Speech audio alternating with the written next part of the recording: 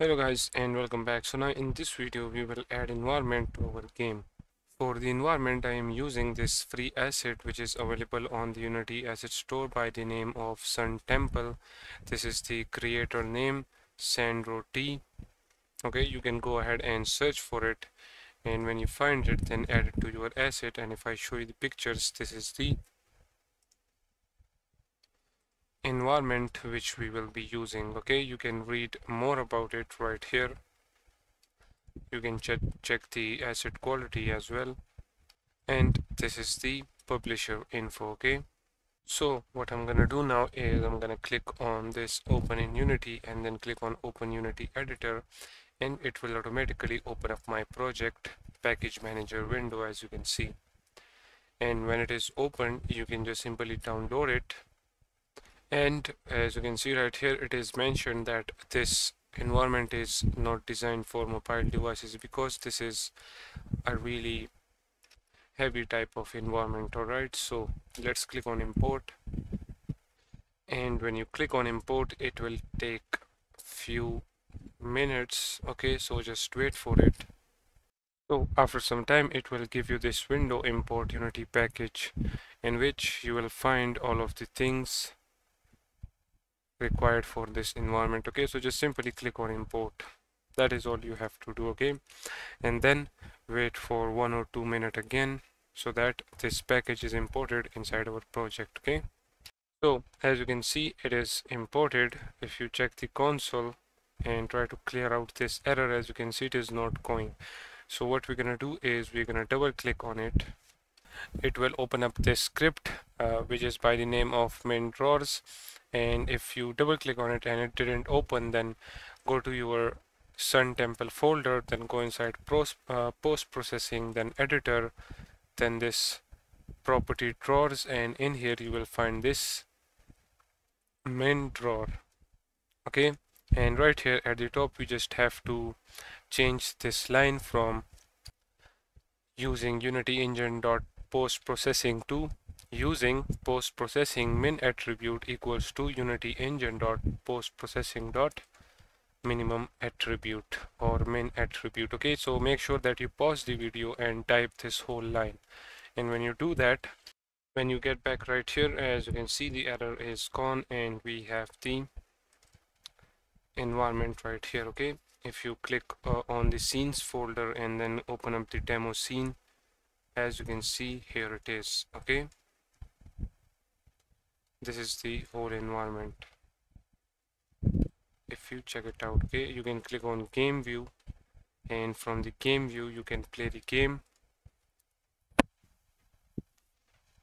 and when you play it, this game already has a first person controller, as you can see, which starts from this location. So you can check out the whole environment in this first person view, as you can see. Okay, this is the whole environment which you saw in the introductory video.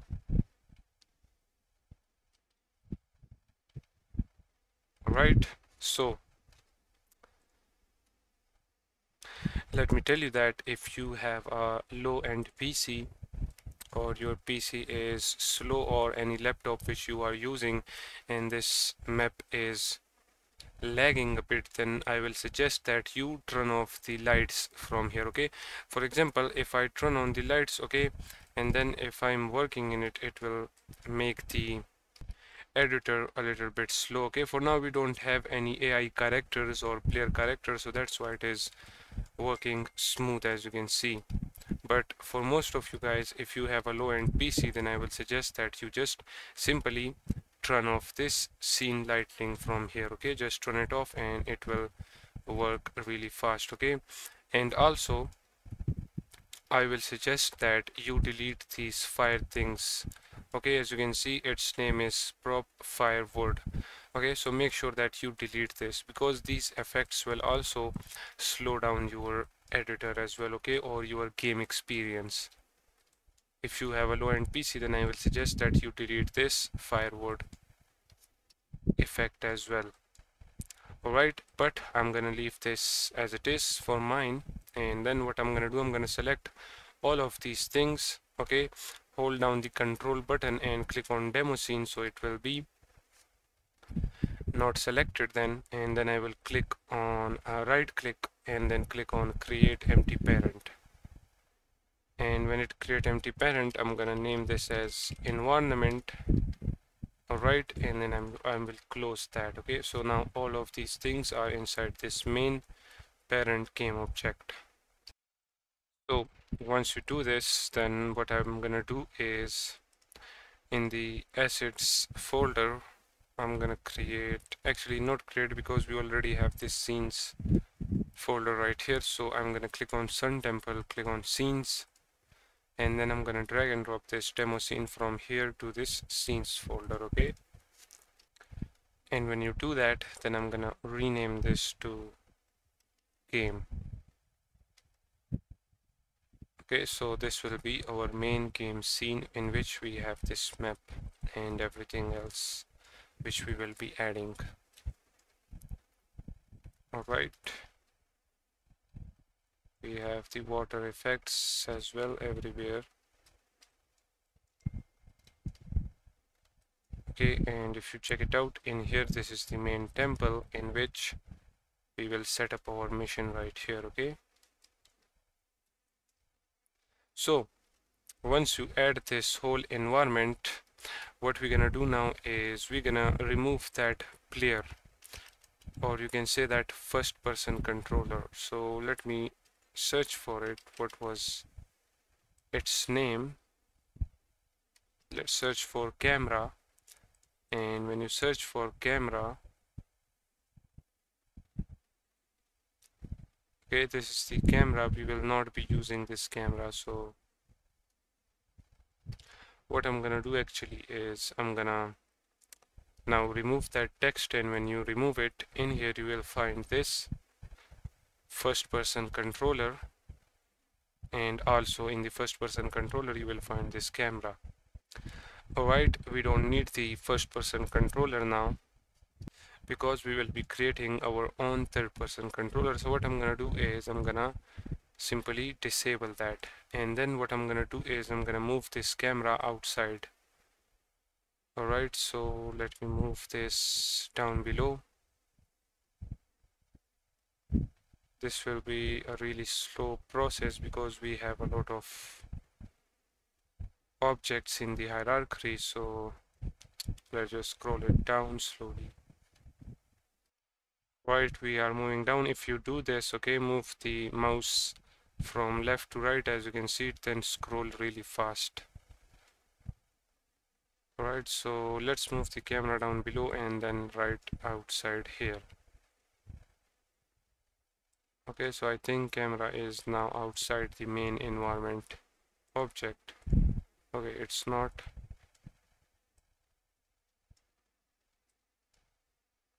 Why? Alright, let me select this last second object, and let me select this, and